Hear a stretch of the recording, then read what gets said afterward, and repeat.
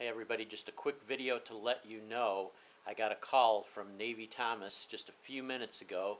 Let me see, what time is it right now? It is 2:27 p.m. The date is 9/18. Got a call from Navy Thomas. His bike is back. The cops did find it. The ignition was kind of tore apart.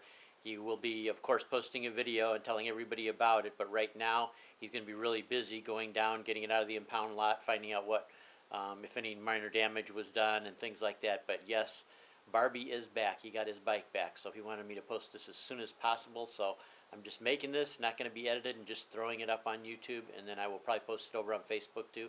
Thanks to everybody for helping out, and all those people that shared it on Facebook to keep a watch out for it. I really appreciate it a lot, and I'm sure Tom does too.